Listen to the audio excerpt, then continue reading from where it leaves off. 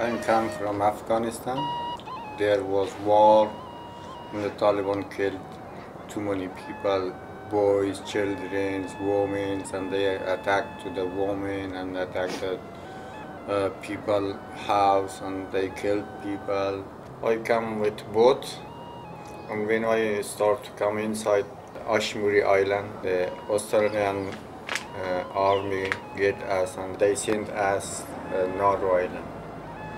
We don't have anything to pass for time, just we there had afternoon time to play volleyball. I teach Afghan children Dari language. The other time just we sit on the chair and look at the TV. We feel very sad, and also other way we think why they choose our people about playing with this policy with us.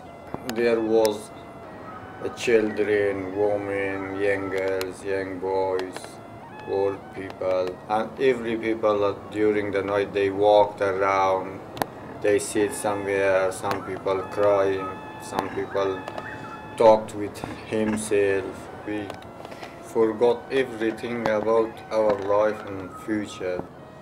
It's around 5 years. I didn't know about my family, their life, they died, they gone somewhere, they still at that village, I don't know about them.